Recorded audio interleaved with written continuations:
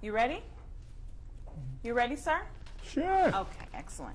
Today is Tuesday, August 7th, 2007, and I am interviewing Colonel Edward Doran, who was born on July 2nd, 1918 in Phoenix, Arizona. This interview is being conducted at the Sunrise Senior Living Community in Fort Belvoir, Virginia. My name is Onika Koch, and I will be the interviewer. Good morning, Colonel Doran. How are you today? Oh, I'm hanging in there. You're doing good, good. Could you please state for the record, sir, what war did you serve in? Well, it's been known to be World War II. World War II. And that was enough for me. Okay. And what branch of service? What branch of service? It was the United States Army. United States Army. And I was with the Signal Corps. With the Signal Corps. Okay. And what was your highest rank in the Army? Full colonel. Full colonel. Excellent. Okay, now we're going to talk a little bit about life before you joined the United States Army. Jog your memory just a little bit. Were you drafted or did you enlist into the Army? I was first, earlier than that, 1937, I joined the Marine Corps Reserve, and I wanted to go to Annapolis, but they found out that I had flat feet, as they called it. Okay.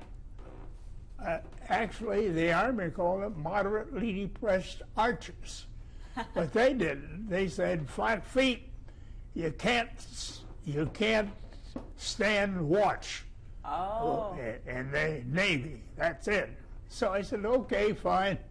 Went out and enlisted in the United States Army, and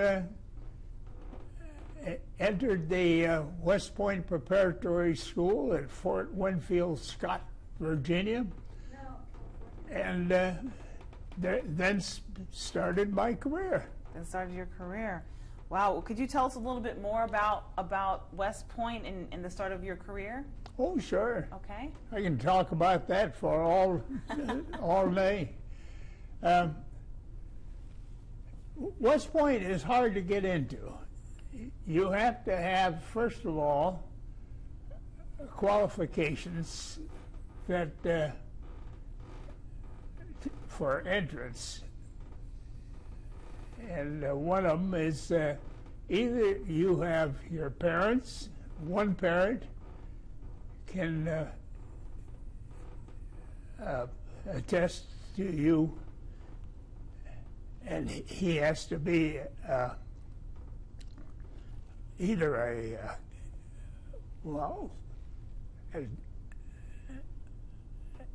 serviceman, the parents. Yes.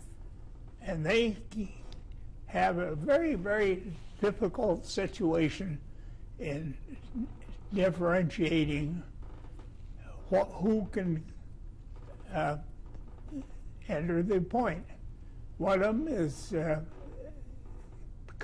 congressmen are allotted a certain number of spaces to have West Point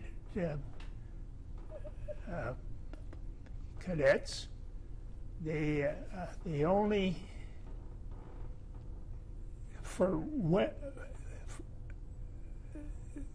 and they still have to take a written examination or produce documents from the colleges to show that they have attained a certain degree of learning. Right. So it's a very competitive process, right? Yes. Yes. It's difficult, and in my case, I had the difficulty in establishing a residence. Well, in the Army, being a member of the Army, I can also have a certain degree of freedom in announcing where my domicile was. And fortunately, I had an aunt and an uncle living in an area which there was a congressional vacancy for a West Point applicant, and I just took that opportunity to change my address, because I felt that seeing it, I enlisted in the Army myself, even though my mother had to agree to it. Right. Because I was only about 19 at You were that 19. time. And where were you living at that time when you were 19 years old? And so I took the examination, won an appointment, Okay. and became a member of that congressional district. He was a very nice person. And we kept up a good rapport? well, we kept up a communications for about 4 years, and then he lost his seat. Oh boy. And I don't think he was too badly hurt by losing. Okay. And this was in California? What Yes, state it was this? in California. Okay, okay. It was in I can't remember the district number now. That's so long ago. Yeah. But So he was an awfully nice person, and he was very happy with his choice of having me there, because I didn't give him any trouble, I guess. Excellent. Very good. So then from there you entered into the West Point Academy in New York. Yeah, And what graduating class were you that was a member of? 1943. 1943. And that was a special year for your class, right? From what I understand, that was a special year for your class, 1943? Yes. Why was it so special? What was so special about your class? My class? Well, I think it was the best of them all. Yes. And everybody else, but in our class did anyway. Right. I think they all are about the same production. But the Academy has some very, very rigorous requirements that have to be followed by no matter who comes in there. And by and large, the products are pretty similar as they come out. And I think they are very, very fortunate in having such a good turnout as they do. Yes, but there was something unique about your class, a distinction about the class of 1943. Oh, yes. What was the distinction? Well, first of all, I'm in it. and all of us did pretty well during World War II. Mm-hmm. And because we had the opportunity, for one, to show our good. I'm sure there were other classes in which people say, well, it's kind of a nondescript situation there, because they didn't have any way to show it. Okay. And how long did it take you to complete the academy? How long did it take you to complete? 4 years. 4 years. Yeah, but it's standard. Standard. 4 years. Okay. We graduated just a little early, a couple of months, because of the war. Okay. They wanted to get us out of there so they can shovel in some more new cadets. Okay. Okay. Very But good. it was a good. Okay. Well, can you tell us what happened after you graduated from West Point? Where did you go? We didn't have very much say in the matter. We graduated from West Point. I think we had about 14 days leave, of which I took that opportunity to get married to my wife, and that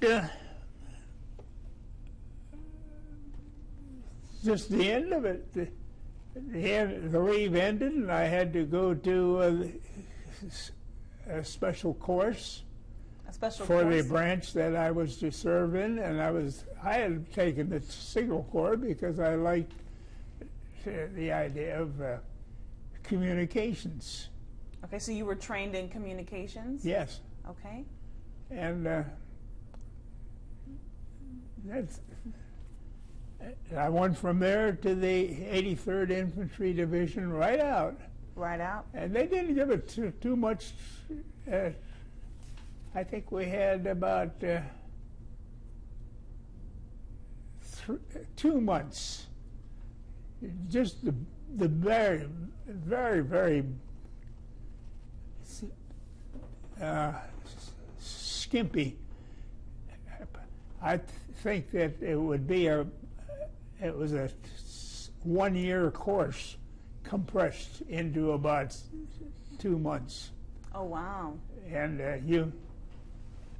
they loaded you down with books too, and said, "Now take these and read them." That was pretty. That sounds pretty intense. After we left, yeah, we were, and they were very good books too. Okay. But it was again the pressure of providing the necessary people for the necessary jobs to be undertaken. And where did this training take place? Well, Fort Monmouth, New Jersey, for the Signal Corps. Okay. And I think I was up there about 1 month. Okay. During that. Now that was usually a 1-year course, so we got really just familiar with the language of the, and we had to then for that time nose around and find out how and how, and going into the division. Okay. That we were assigned to. I went to the 83rd Infantry Division, which was newly formed. And what was the purpose of the 83rd? This is infantry. Okay. That's combat, battle? That's all, yeah, combat. Okay. They weren't going to give us any pleasure assignments at that time. They were all tough. They were all tough. Yes. And pretty specific missions that you would eventually be assigned to later on, correct? Mm-hmm. Okay. Now, could you talk to us a little bit about your basic training for the 83rd? Mm-hmm. Okay.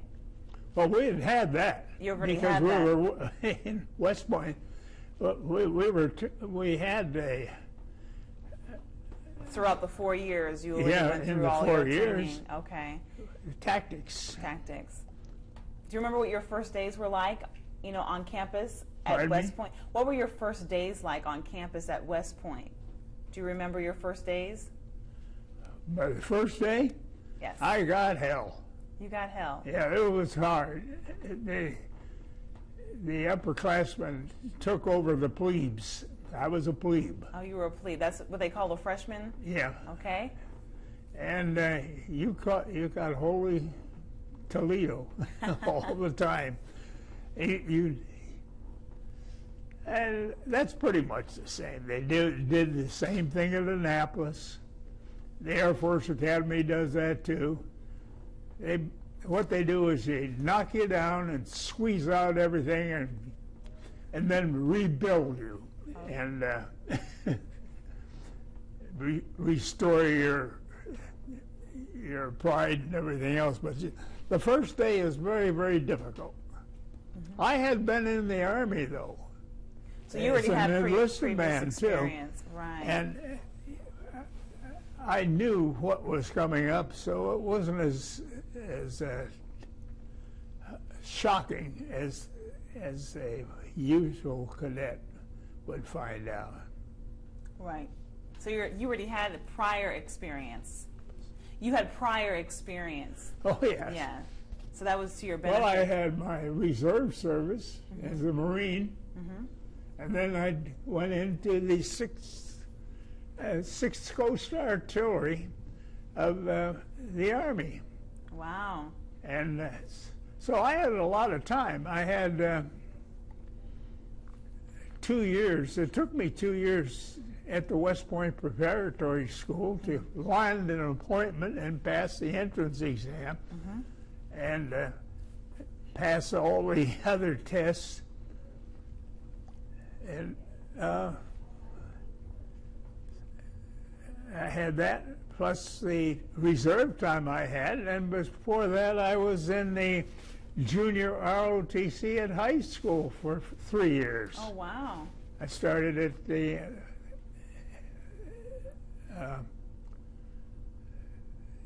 see what the school was at. Well, it was my school in San Francisco. San Francisco, California. Okay. So you already had a lot of experience before arriving at West Point.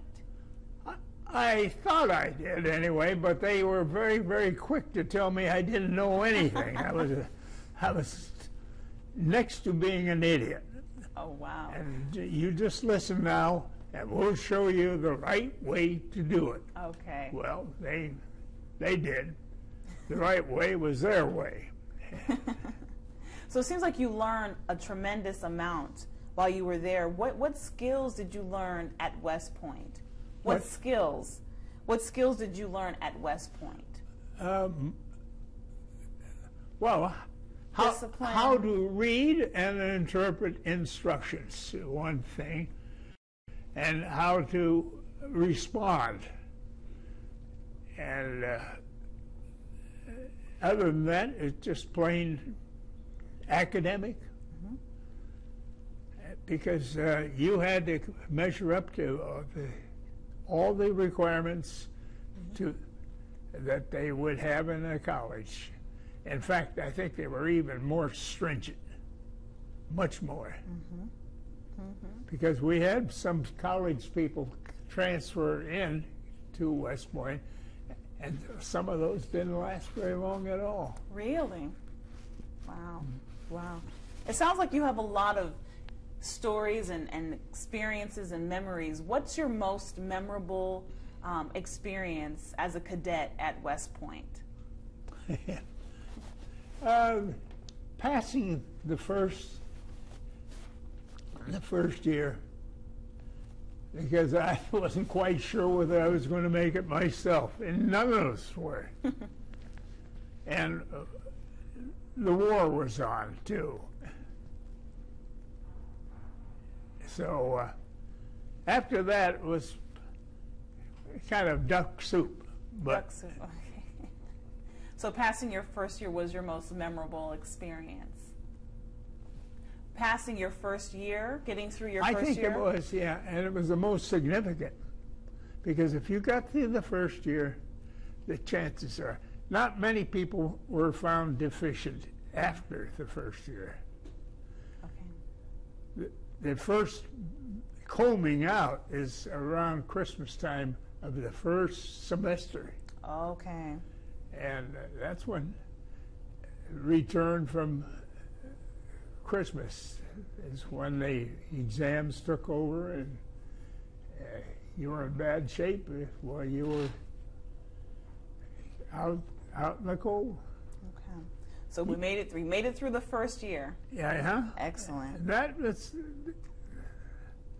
And it's a mode of life too. It's very, very different. It was very different from just as an enlisted man in the Army. You had some freedom there. At West Point, you didn't have anything. You were nothing. Yeah, it's a very unique place. It's a very unique place. Very unique. It is extremely so. Yes, yes. Unique is just the word for it. You can't be more unique. Right. You either are or you're not. Exactly, exactly. We're going to talk to you about your experiences and your life. Where did you go after you completed basic training, after you graduated from West Point? Where did you venture to after that, after joining the 83rd? I went right into the 83rd Infantry Division. Okay, and where were you physically located? They gave us about 2 weeks leave. Right. And because it was wartime. And that time, I married my lovely wife, and we then packed up our grips and our suitcases and went to my first post, and that was the 83rd Infantry Division, which had just been formed about 4 months before. Okay, and that was located in Indiana? Yeah, Indiana. And what was the name of the facility? I was trying to think of. Is it Camp Atterbury? No. Nope.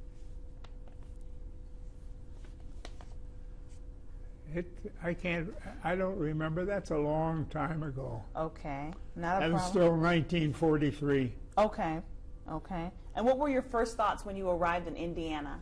What were your first thoughts when you and your new wife arrived in Indiana? What were your first impressions? They were nice people. Nice people? Yeah, the people in Indiana are very, very pleasant. Okay, The people that I knew, okay. that I found, and other than that, they were just nice people. What about on base? What On about- base too. Okay. All the officers were pretty decent. What did you do when you first got there? I followed the advice, keep your mouth shut, and the alimentary canal open, but your mouth shut, and just listen. And that's what I did. And then I turned. They used as guides. Some people came in there with know-it-alls and had to express their opinions on everything, and they didn't do too well. In fact, they got out. They were transferred before you know, because infantry divisions have to be almost like a family. Oh, okay. You have to like everybody or respect everybody, because anybody can be your key to surviving. Okay. And we got along pretty good. So there was a great deal of cohesion? Extremely so. Okay. And by the time we went into combat, we were just like brothers, almost. Oh, we had our differences of opinion, and it was kind of sad when we had to go out for taps for one of our people. Right, right.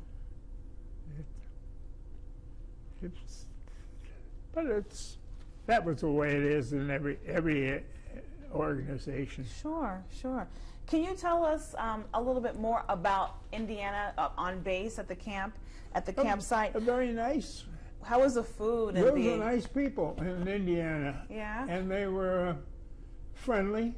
Right. And we made some very nice friends there, my wife and I. They took us in just like they would, young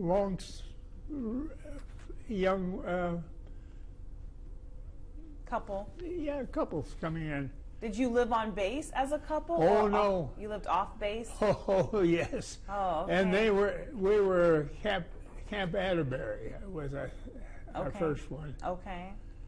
And that one was about 18 miles from the place that we found to live in. Oh, wow. See, the people out there,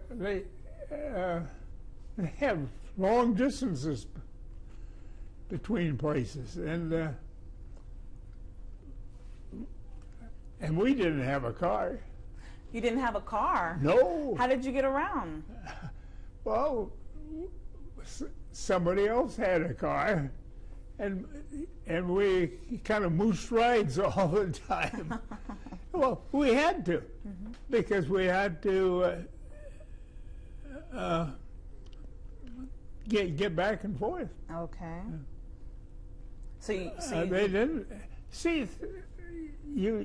It's hard to visualize what the situation was. You couldn't buy a car, no matter how much money you had, unless you did a black market deal, and then put it all out of your ability anyway when it comes up. Oh, okay. And it was a bad time,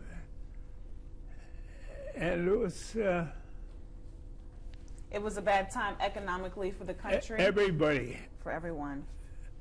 And our service pay wasn't too good, especially as second lieutenant was about, at that time, about $110, $120 a month. And so we were, but things changed in time. Yes. Can you tell us about your downtime? Did you have any downtime while you were there? Downtime, any free time out when you weren't training? Oh yeah, when you weren't, sure. And what kind of things did you do? When you went to town? Oh, I didn't do anything. I stayed home with my wife. Just because you were newlyweds. Yeah, we were newlyweds, so I didn't have to go to town. We were getting acquainted. Even though we'd been going together for a long time. She and I had been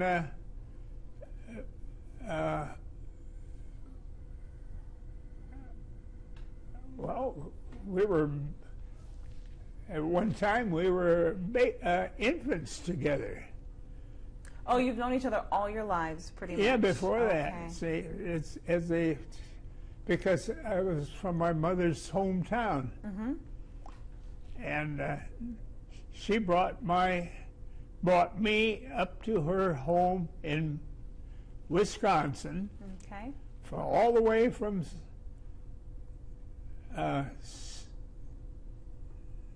it was Phoenix, Arizona, where I was born. Okay. Because it was hot down there. Yes. Oh gosh, it was hot. See, my mom had been a teacher in Arizona, Okay. and a music teacher. Oh, wow. So she decided that it'd be good for me to go up there. And anyway, my dad was working and out of the state sometimes.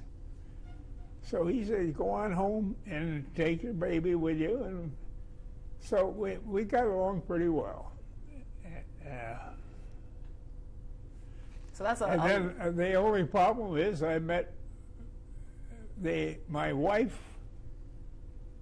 father was indirectly was about 3 steps away from. He was actually part of the family from my wife's from my mother's side. Okay. So it was kind of complicated. This is a small town, too. Small town. So it's very close-knit, so everyone knew everyone. Oh, yeah, we were very happy. That's wonderful. So did the war have an impact on your relationships with family and friends at all? Did it have any impact on? Well, it does, in a way. It's inescapable. One thing, you appreciate your family more than you would if everything would just been normal. But everything worked out just beautifully for my wife, and my wife and I were very Oh, we were related some way. I think about 10th level cousins, way back. But they were, because they're from the old country. Okay. Yes. They came from Wisconsin. Okay. And came to Wisconsin from Sweden, and there was a little Norwegian mixed up in there somewhere. Okay. My mother was part Norwegian. Okay.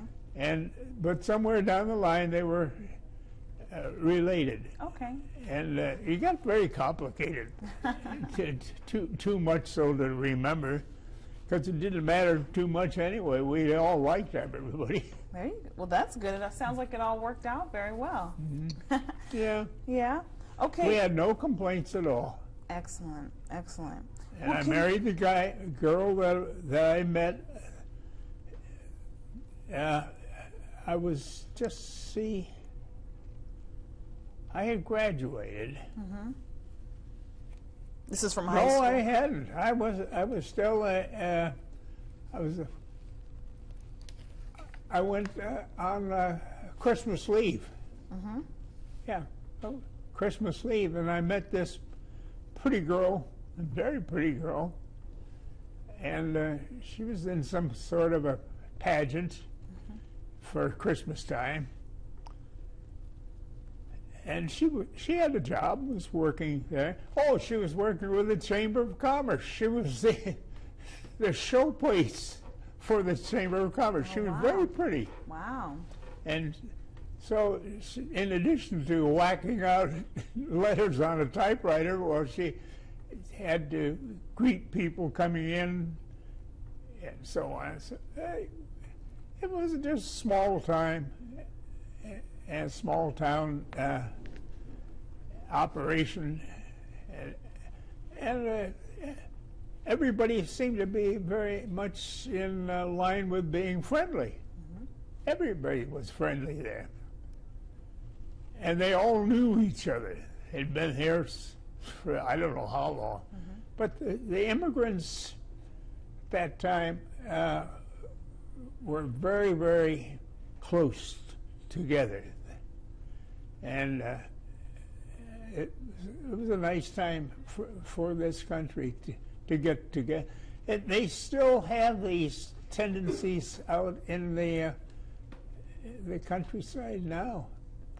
You go out in the country and see in the smaller towns, there's a very tightness of feeling with the people who see. It's not like in the big cities. The big cities, it's a lot more people, right? So it's yeah, harder it is, and they're more occupied. Right, with the with day-to-day. themselves and their own problems. Well, it sounds like it paid off to be good to good people, right? Oh, wonderful people. Sir, could you tell us a little bit more about your experience with the 83rd Infantry Division? Did you see combat during war? And if so, can you tell us a little bit more about that? We moved into combat. Okay, tell us a little bit more about that. Well, we had five campaigns. That's all they had in Europe. Okay, what does that mean, a campaign? Well, a battle. I mean, not a battle. It's an assignment would be over a period of time, okay, and for an announced purpose ahead of time. The campaign is to seize a certain city or put people to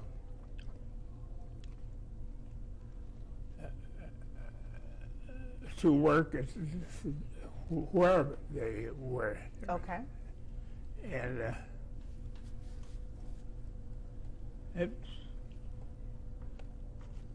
we went through they only had 5 campaigns in Europe anyway. Okay. We were in all of them. You were in all 5 campaigns? Mm-hmm. Okay. Can you tell us about some of the combat that you saw? A lot of it, an awful lot. But I don't want to go into that. Okay, that's fine. That's okay. Did you sustain any injuries in combat at all? What? Did you sustain any injuries during combat? Were you ever injured? Were you ever injured? Hurt? No, not to the point where you get bruised a lot. But I didn't pick up any shells in my body. We were near, until I didn't get nose to nose with that combat. But we were pretty close to it all the time. You try to avoid those things. Yeah, you were very... You work around the guy. Okay. It's all right to shoot him, but that's another thing. So you were pretty fortunate. I was very fortunate. Okay. I had enough trouble anyway, just getting by with living the life out in the field. It was hard.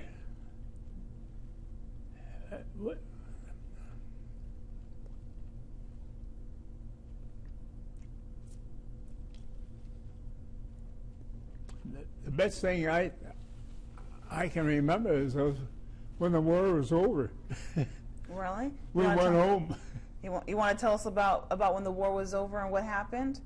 What you want to tell us a little bit more about that? What happened when you came back home to the United States? Oh, I just started. The first thing I did was start over again with another unit. And what unit did you join? that was in the 83rd had been demobilized. Okay. And put back in the reserves. It was. Was there a reason for that? Why they were Yeah, demobilized? because the war was over. Okay.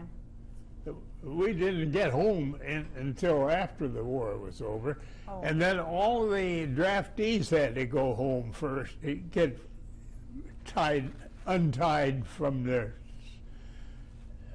army. And we who were lifers, they called us. Well, we were late getting out, but we were still in the service. So we had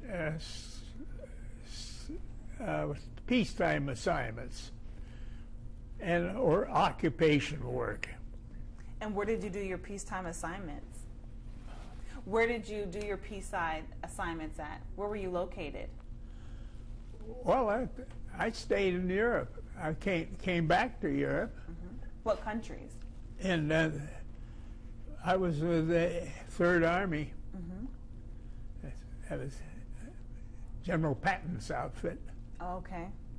And where were you located? Where in Europe? Well, it was in Germany. You were in Germany. And it's all over. We were occupying Germany then, and part of northern Italy, and it's. But again, that is a very long time ago. It's a very long time ago. A lot of stuff to recall, right? Yeah. Yeah. Okay, well, tell us about when you finally came back to the United States. What was that like when you finally landed on U.S. soil? What was that like? Do you remember that day? I got, well, it was nice to be home. That's one thing. And it was time to go out and see our relatives and let them see how we managed to get through the war. When you came back to the States, where did you land? When you came back to the United States, where did you land? Where did you come into? New York. New York. We left from New York. We came back to New York. Okay. And then we would. I never did get back to. I never did get stationed in California. Really? That's where I liked it. it was New York was pretty nice, but I didn't like metropolitan New York. That's for the birds. Oh, that's for the birds. How did life change? You okay? What? You okay? Need a stretch? Are you okay? Yeah. Okay. I have to unwind here because No I problem. get. I'm Gotta getting get old. comfortable. I've gotten old. Okay. How did life change in the United States after the war? Did life change? Did you notice a difference in Just American some society? more of the same, except it was more of it and a little faster and much more expensive. Much more expensive. Okay. And it was nice to be home, though. It was nice to be home. I was happy. The stations that I had in Europe were very civilized places. Okay. They were, and the people were, and I got to like the people, the inhabitants. If you learn, first of all, if you can learn their language, and once you learn their language, you can understand them, and then enjoy your conversations with them, and their company. Absolutely. I don't think that I've ever individuals that you dislike, but you dislike them anyway. But on the whole, I found the Europeans were nice people. Very good. Very good. And I made 2 more trips back after that. So you were a military career, correct? Did you stay in the military your entire career? Yeah, I've spent my whole my entire career has been either overseas or in Washington D.C. Oh wow! I don't know why I just ended up in the. It had to do with With your training? my mother branch. That was the Signal Corps. Okay. Because the Signal Corps is all concentrated in one little tiny. It's a very small outfit, Okay. and they do a lot of work, and they have people in many areas there. Okay. So mine happened to be around D.C., and it was, well, that's the way it was. Okay. I never did get back to California. maybe. Two visits. Okay. Well, maybe you'll get back there sometime soon. Maybe you'll get back there one day soon. Oh, so Maybe. heck, everybody that I would like to see is they've either died or they moved out. Wow. So it isn't the same. It's I not the went same. back recently through, and not recently, about 15 years ago now. But it wasn't quite the same.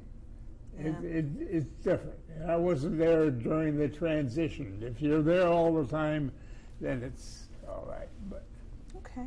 Well, Colonel Doran, I do have one last question for you today, sir. Many vets choose not to talk about their military experience for a number of different reasons, but today you did. Why do you think it's important for veterans to tell their stories? I don't know. You don't know? I've just been blurting out answers to questions. I don't have any particular grievances. I don't have any particular preferences either. But if it helps anybody, that's fine. Okay. Okay, well, years from now, when a young man or a young lady, years from now, when a little girl or a little boy makes the trip to Washington, D.C., to the Library of Congress, and they look up your interview today, how do you want to be remembered?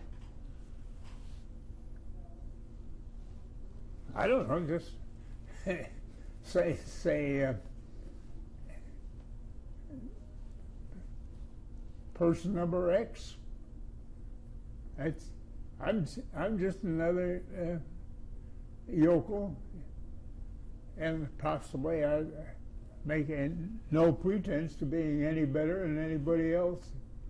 I try to do my best, but and I think I've succeeded to a large extent. But I also think that I could do a lot of things much better if I were to do them again.